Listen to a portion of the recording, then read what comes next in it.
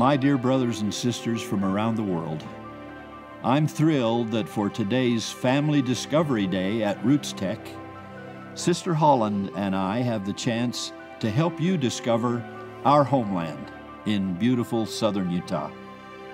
From the red rocks of Snow Canyon to the narrows of Zion National Park, from the majestic trees of Pine Valley Mountain to the early pioneer temple of St. George. This little corner of heaven on earth was the world of our childhood. Both Pat and I were born in the southwest corner of the state, just 35 miles and 1 year apart from each other. We were raised in these beautiful settings, met each other in high school, and after a courtship that included missions and music, we married in that historic St. George Temple, not very far from this very spot. You know, we're getting a little older now. Well, I'm getting a little older. Sister Holland is as young and radiant and beautiful as ever. And with our busy lives, it's increasingly difficult to visit these places that mean so much to us. But we try. And we want to encourage all of you to stay close to your homelands and the various locations that have meaning to you. We need to connect to those scenes that provided the backdrop for our lives when we were children, when we were going through those volcanic teenage years, as well as our young married years, right up to the situation you find yourselves in now. Take photos. That's easy now with almost every cell phone. And keep journals, even if it's only highlights of current family experiences or stories from the family's past. Or record anything else that connects us to each other and to the past and to the present. Doing so will prove to be a blessing to you, to your families, and those who come after you. Elder Holland and I recently visited my hometown of Enterprise, Utah, where 4 generations of my family once lived. Enterprise was a small town of only a few thousand people when I was growing up, and everyone knew everyone else, partly because we were all related. There were only half a dozen founding families in the little community, so girls married the boys next door. Soon enough, there was a network of family relationships that made my childhood not only close in terms of community life, but also close in terms of aunts, uncles, and all kinds of cousins. That made me feel secure and safe as I started life's journey. We were one big, loving, happy family. Let me share a story that I still cherish from my childhood. Part of my ancestral line comes from the Bern and Interlaken regions of Switzerland. Surely there is no greener nor more beautiful scenes in all of the world than those in Switzerland. Well, after my ancestors joined the Church of Jesus Christ of Latter-day Saints, they immigrated to America's rugged West, where there certainly was no discernible connection to Switzerland. This area of southern Utah was largely uninhabited, and there was scarcely a tree of any kind growing in what was eventually to become the little town of Enterprise. Can you imagine the disappointment of those settlers comparing this arid, rough desert land with the stunning beauty of the Swiss countryside? Well, my great-grandmother, Bertha Smootz Barlacher, was determined to do something about it. She planted a little row of fir trees around their little church meeting house, and every day she carried by hand several buckets of water to nourish and encourage those little trees. My mother, who was then just a little girl, often walked with her grandmother on that daily journey. One day, a well-meaning neighbor said to my great-grandmother, "Bertha, why do you waste your time carrying water to those trees? They will never amount to anything. Certainly you will never live to see them grow at all." My grandmother turned on this neighbor and with all 5 feet of her height said, "Maybe I won't live to see them grow at all, but this little girl will." And she pointed to my mother. Well, my mother did see them grow, and so did I. I went to church, played with my friends, and had picnics with my family under the shade of those beautiful trees my great-grandmother had planted and watered. Now my children and my grandchildren have played and had picnics under those same trees. And so the story goes on. Whether it is trees to remind us of our native land, or stories that tell us of our ancestors, or photos that show us how things were when we were young, these are all ways we tie ourselves to our heritage, ways we bind ourselves to those who must not be forgotten. The nice thing about a story like that, which I dearly love, is that it becomes my story too. With my marriage to Pat, I automatically get a tie to her ancestors and their lives, in addition to my own. There's a multiplier effect in family history that is absolutely wonderful. In terms of my own family, I have one line of first-generation converts to the Church of Jesus Christ of Latter-day Saints, and one line of long, multi-generational pioneers who joined the church very early in its history. This combination of pioneer ancestry on one side and a first-generation convert family on the other makes it very easy for me to identify with virtually everyone who tells me of their heritage. We only have to visit briefly before learning that some aspect of their family story is exactly like mine. Now, to make sure you have no confusion about my name, I must confess that I am not Dutch. It would surprise you how many people assume that because my name is Holland, I must be from the Netherlands. I do love the Dutch people, but my Holland ancestors are 100% Irish. Here's a painting of my great-grandmother's home in County Cork, Ireland. You can see that it hangs in a prominent place in our living room in Salt Lake City, Utah. And this is a painting of Pat's great-grandfather's ranch house in the mountains outside of Enterprise. It hangs in our summer home in Midway, Utah. I commissioned the painting of this scene and then gave it to Pat for our anniversary one year. I think I have never given her a gift that has mattered more to her than this one. We feel it's important to celebrate these scenes from our ancestors' lives and the tie that gives us to those earlier generations. It also provides us many opportunities to tell our children and now our grandchildren the stories of those early members of our family as they see pictures like these displayed in our home along with other memorabilia. We are so delighted that our children, Matthew, Mary Alice, and David joined us here in St. George. We spent the day driving around the favorite spots in the city, reminiscing about our growing up years here. And now we would like to share some of those memories with you.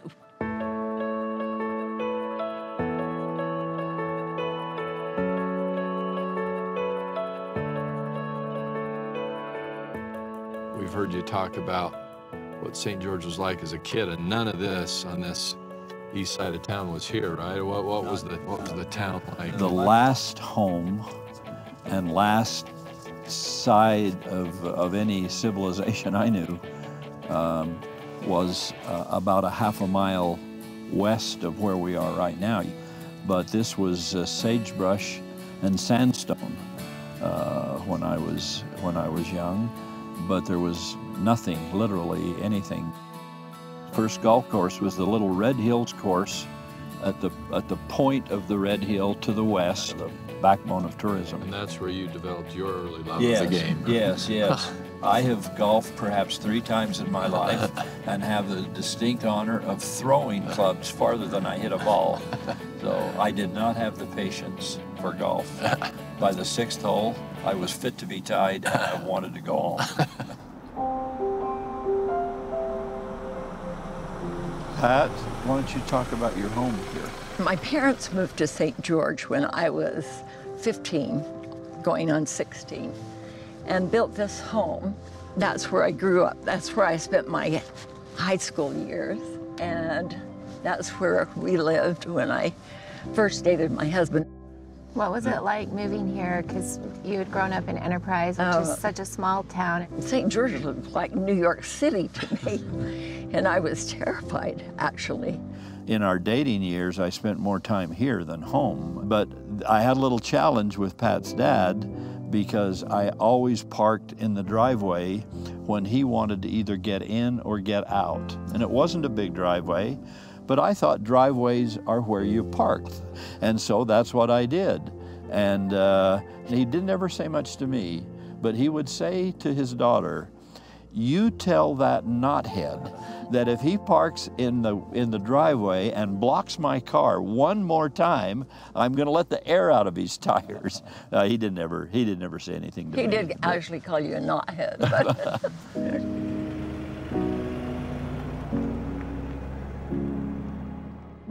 Here's my chapel, my ward meeting house. This is my home that I grew up in every day of my life until I left on a mission, 19 years. This was the living room, which seems very tiny, and this was the dining room, which also seems tiny. My bedroom was right there on the left. My father built this house with his own hands.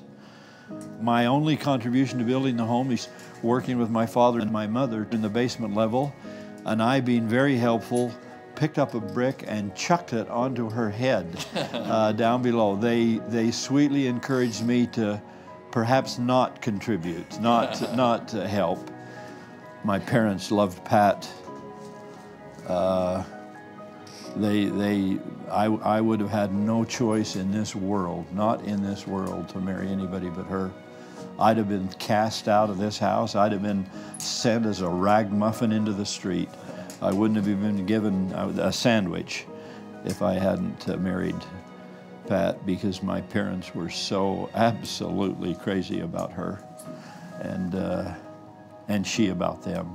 Because Grandpa had passed by the time I was a toddler, I associate this home with Grandma. Yes, right. It's very much Grandma Holland's space. That's it. What I remember is at night, lying in her room and hearing her tell stories about her parents and her grandparents and her great-grandparents, and she kept that legacy of faith and hope and love alive through this commitment to family history and through this dedication to the stories that she knew would shape the life of her grandson, who was growing up in a very different world than the one she was describing to me. And that is something that we all need to do a lot more of. Tell those stories and keep those traditions alive and those memories against whatever might be different for the next generation. Can we buy some flowers and take them to the cemetery today? Good. Oh, thank you. Oh, they're gorgeous. My wife, yellow roses. Oh, my gosh. oh my goodness. Yellow roses. How did you know?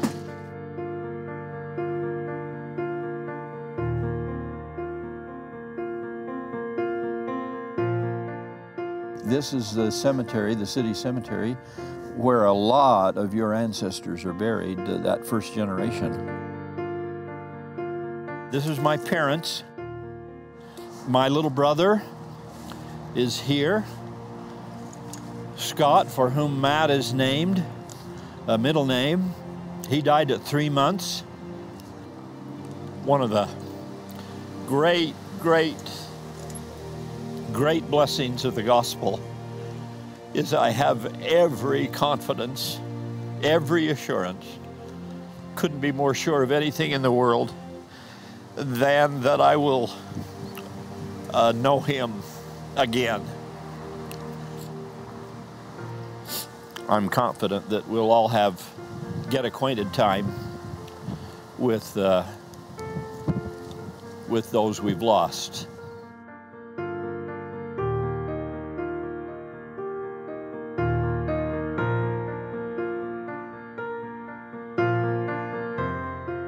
This is the Vernon Worthen Park, now named Vernon Worthen, our school principal, but when I grew up was just the city park.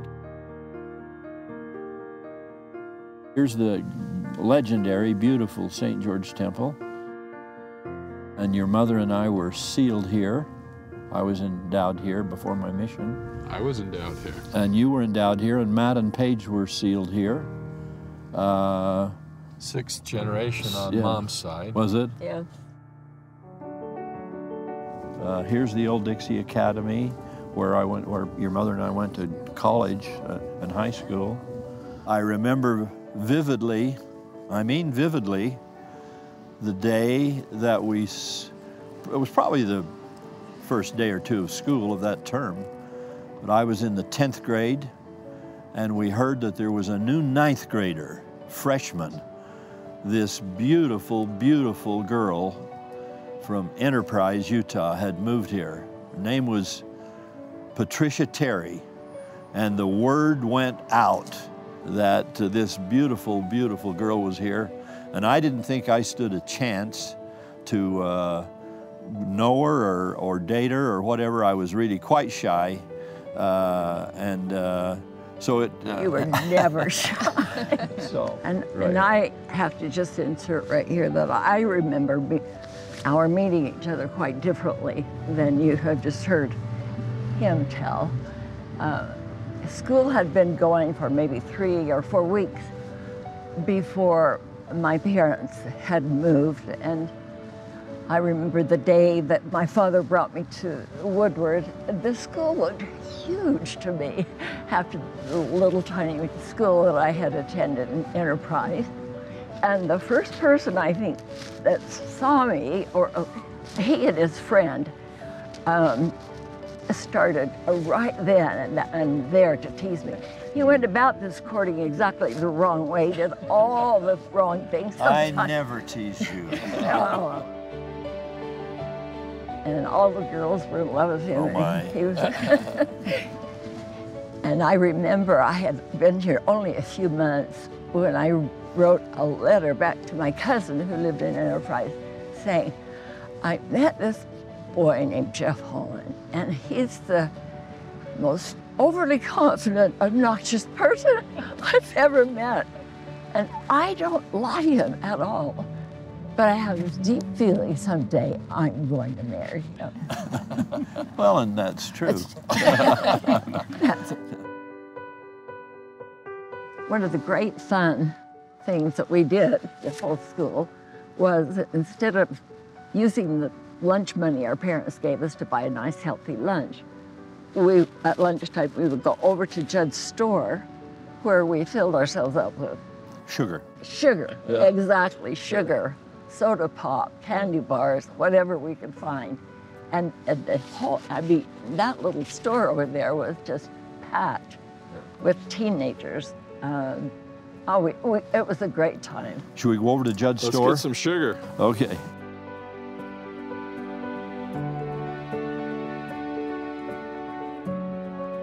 Was it just like this? Yeah, well, more or less. There was a counter here.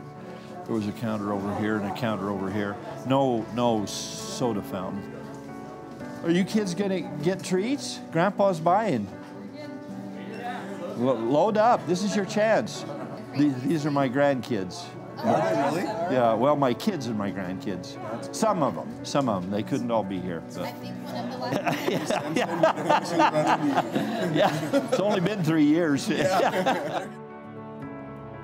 We're talking about ties, connections, and working at it. Keep, doing the things that make that. You kids are so good. I want to pay you the compliment. You kids have just been great with each other and for each other, and that's what families are about. When push comes to shove, when When you're in difficulty in this world, you have three things. You have your faith, you have your friends, and you have your family.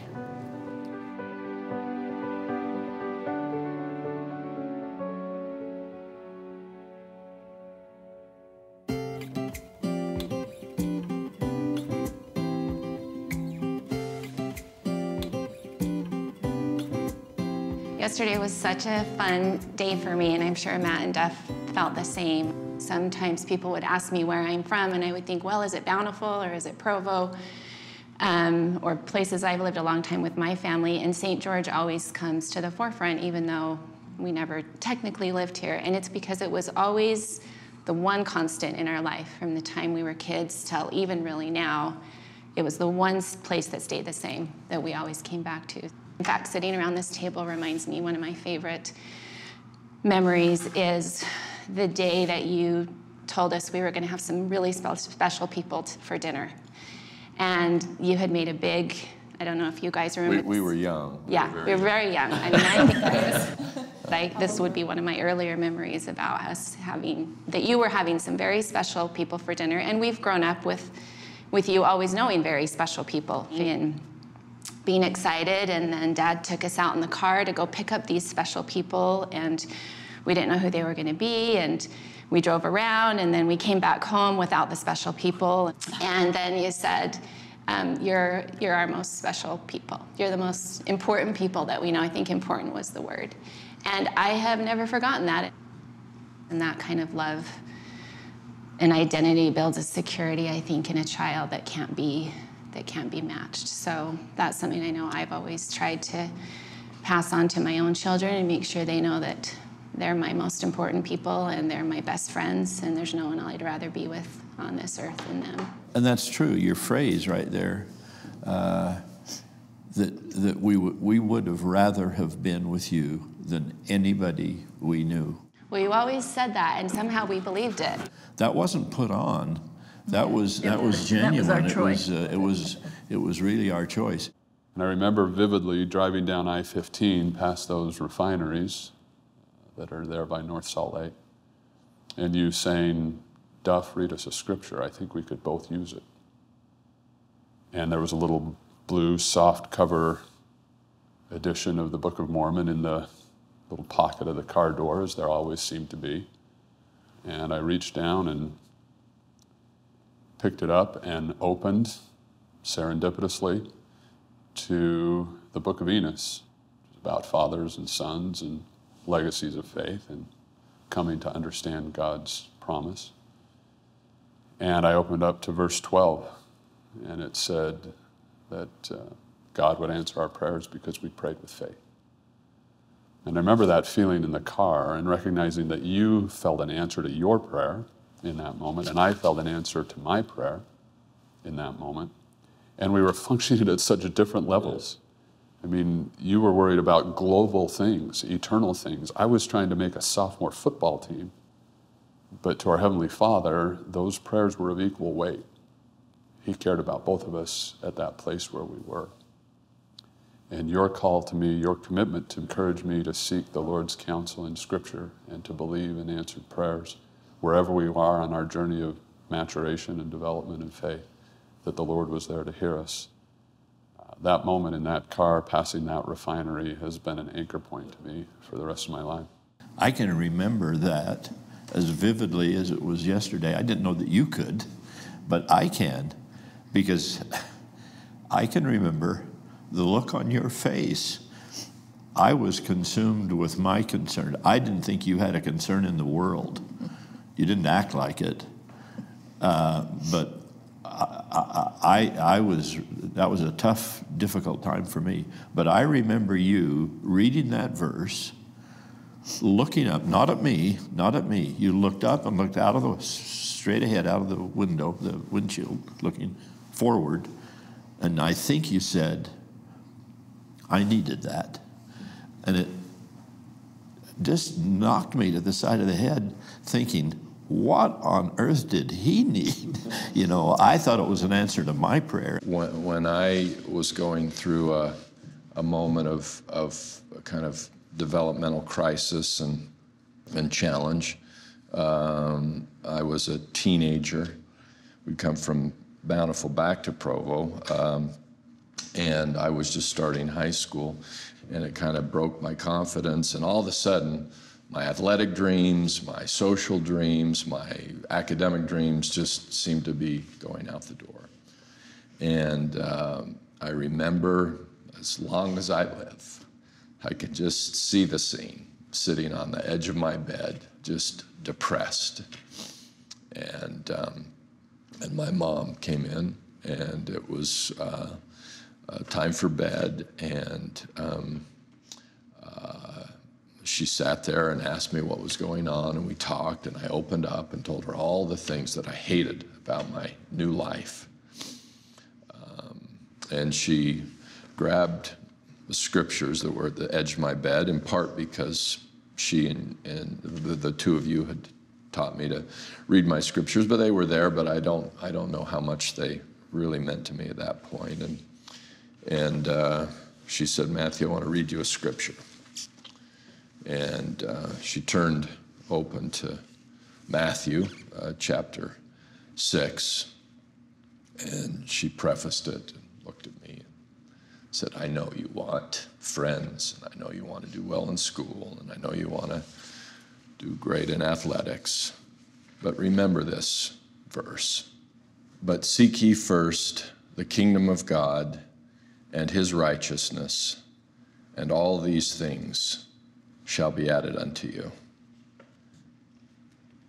And you looked at me, and you promised me that life would work out. But just remember, as important as school is, and friends, and athletics, it's not as important as the kingdom of God. And put that first in your life, and all the other things in your life will fall into place. Now, that was a turning point in my life. I don't know that I was necessarily set to go off the deep end, but my life was sort of here. And in one night, it went there because of that exchange with a mother. And it wasn't just an exchange with a mother, because as my mother was testifying to me of it, my father was living it. I think one of the beautiful things that Mom did, people ask me, and I'm sure you sometimes, how did your parents help you gain testimonies? How have they kept your family strong in the gospel? And both of you have done it in different ways that complement each other perfectly. But one of Mom's strengths in particular has been, and Matt just perfectly illustrated it through Scripture, has been in helping us find our own answers from God. And I'm eternally grateful for that. I mean, they make it sound like I'm superwoman. I'm not. As Matt quoted that scripture, my mother quoted that to me. And they also taught me the gospel and to put the kingdom first. I had that faith given to me by my mother, and that's how we got through. You may wonder why we're in this room. We've chosen to be here for this little period of reminiscence. This is the office that was built next door to Brigham Young's winter home, and it became the office setting for the transcription of the endowment ceremony that would go to the St. George Temple. But it's even more important to me that the work of Pat and Jeff Holland and Matt and Mary Alice and David Holland, that their work and their ordinances were done in effect in the St. George Temple, and that our marriage and our sealing means that we have you forever. When I look at you, and with such immense pride, the one great sin I will pay for, I will stand accountable before God for the pride I have in my children. But I'm willing to suffer that because it's so genuine.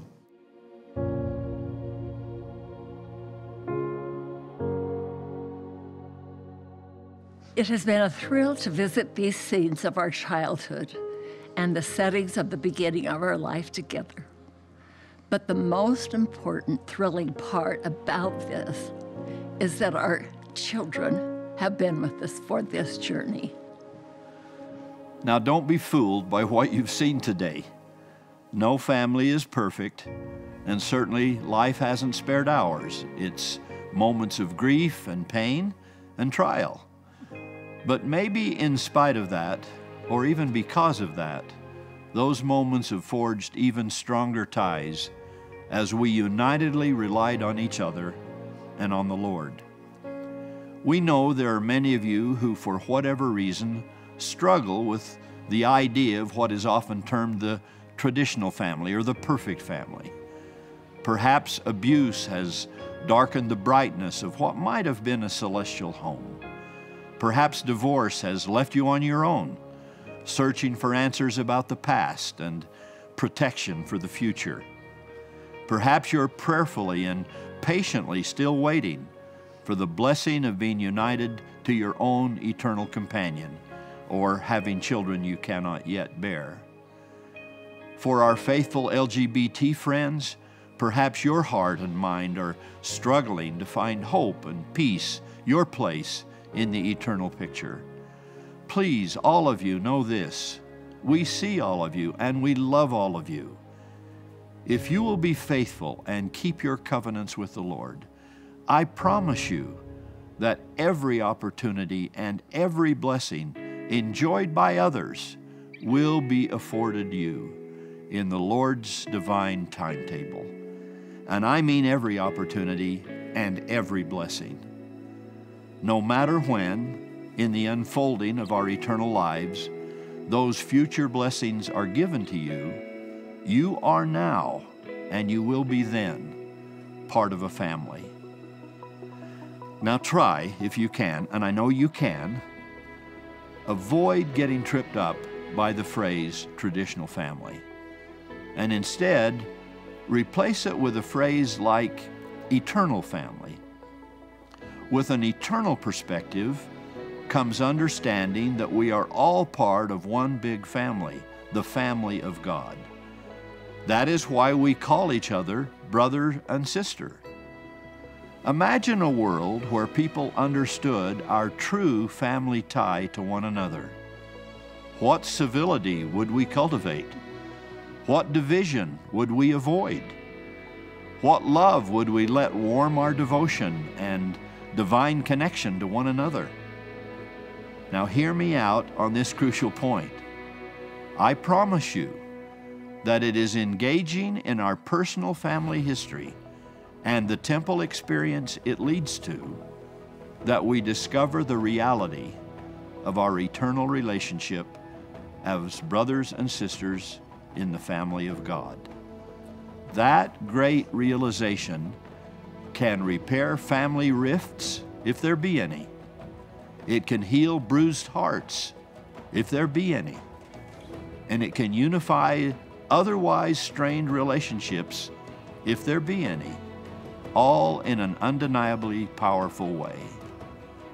If we understood this truth, how we would treat one another differently, how we would lift up hands that hang down and strengthen feeble knees. Let's not just call each other brother and sister. Let's show one another what it means when we realize we are one big eternal family. That will change overnight many of the thoughts and the deeds and our actions. We are missing the mark if, when we tap into our family roots, we fail to recognize our divine roots, our foundation, and our connection to our Father in heaven. He loves us, He worries about us, and He hopes we will listen to the counsel He wishes to give us. Bonds, ties, connections, eternity. I love thinking that my husband and I and our children are safe in Heavenly Father's arms forever if we keep His commandments and truly desire that blessing. While we were here in St. George, Elder Holland had the opportunity to visit a building that meant so much to him as a young boy, a setting where the beginnings of his faith and his understanding of our Father in heaven took root.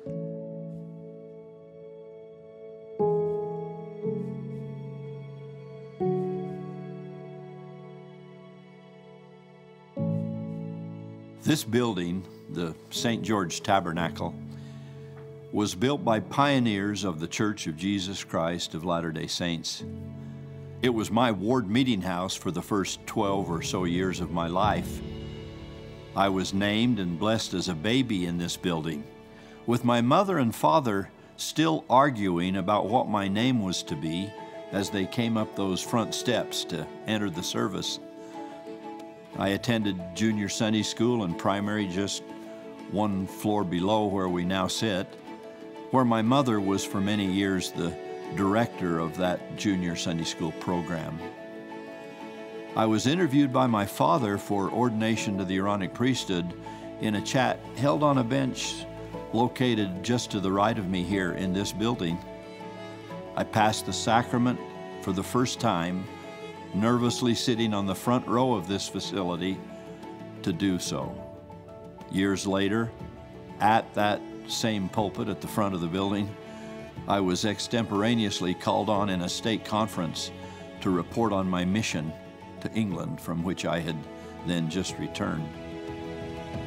So much of who I am and what I cherish has to do with family, friends, and life-shaping experiences, and this tabernacle stands as a symbol and a reminder of those cherished experiences. We speak of connections, connection to places such as this building and settings of our ancestors and our younger years.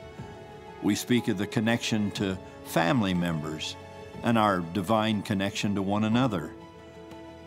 And there's one connection most important of all, our connection to God, our Father in heaven.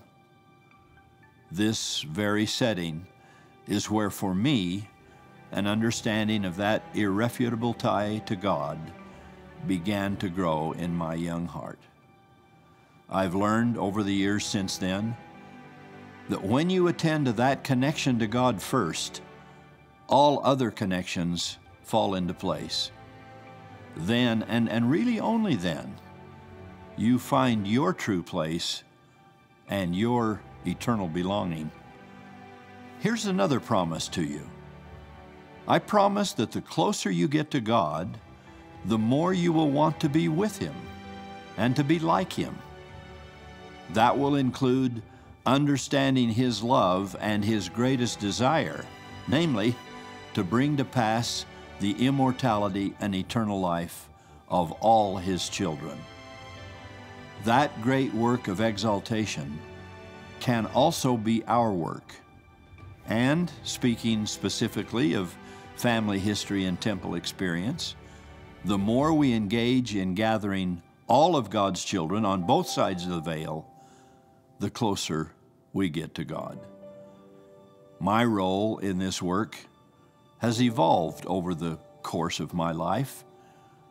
I didn't know all of this when I first passed that sacrament or went to the temple prior to my mission, but I've seen my relationship with my Father in heaven grow, and I've witnessed the miracles that can come when we take part in His divine mission. As a young boy, I witnessed my father return to activity in the church. My world expanded as I eagerly stepped off the plane as a missionary in England. As a young and admittedly overwhelmed father, I saw with new eyes the way our Father in heaven must view us, and I yearned to do my best to help my 3 children set out on the right path. An unexpected apostolic call put my dear wife and me on a journey that has taken us, this little couple from southern Utah, to the ends of the earth. And it's opened our eyes to how God sees the global population as one family, His family, This mighty work of salvation is moving forward as we are connecting and binding and linking all of God's children to each other on both sides of the veil. And we all have a role to play. Any of you who engage in family history and temple work are in essence showing our Father in heaven that you care about Him, about His family and His purposes. As you forge a bond with your Father in heaven, He will forge a bond with you. He will speak to you, and He will help you see the part you play in His eternal work. You've experienced this already. You've often felt the veil thin as His Spirit has guided you to those needing the blessings of His holy ordinances. Now, I know there are probably many of you sweltering in the scorching guilt of being unprofitable servants in this particular work of the Lord. Believe me, on occasion, I felt that same heat. We all have. But consider this. We are not unprofitable servants because we failed. We haven't failed. The Lord knows the desires of our heart. And the truth is, no matter what little we may feel we've been able to accomplish, our loving Father in heaven blesses us with a disproportionate number of blessings anyway. That's right. You get credit for trying. That is the true nature of our Father in heaven.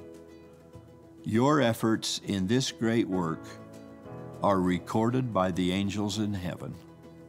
What a reunion you will have with your eternal brothers and sisters who see you as their saviors on Mount Zion because you opened the door for them to receive the gospel of Jesus Christ. If the Savior of the world can use little old Jeff Holland from little old St. George, Utah, to accomplish His work, He can and He certainly will use you. Please join the ranks. Seek Him. Take part in this work, however you can. As you do, I promise that you will find your own place in the family of God. The reality of your connection to Him and to others will sink deep into your heart and into your mind. That knowledge will change you, perhaps dramatically change you, as you become ever closer to Him and ever more like Him.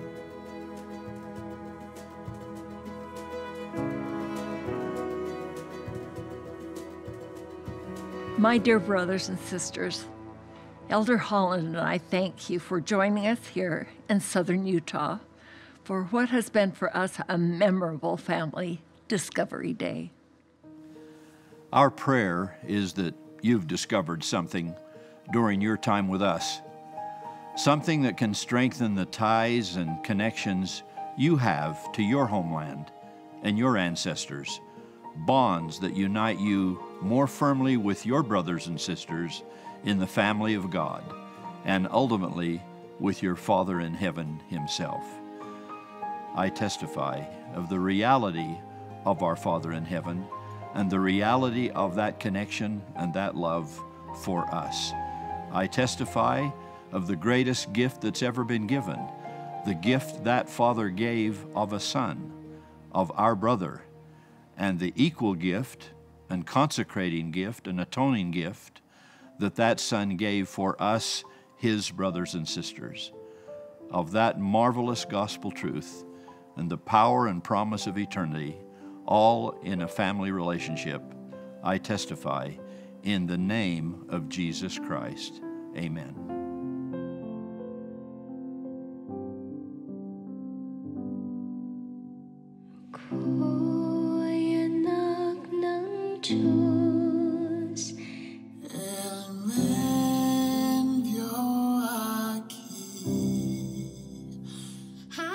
Given me an earthly home, moon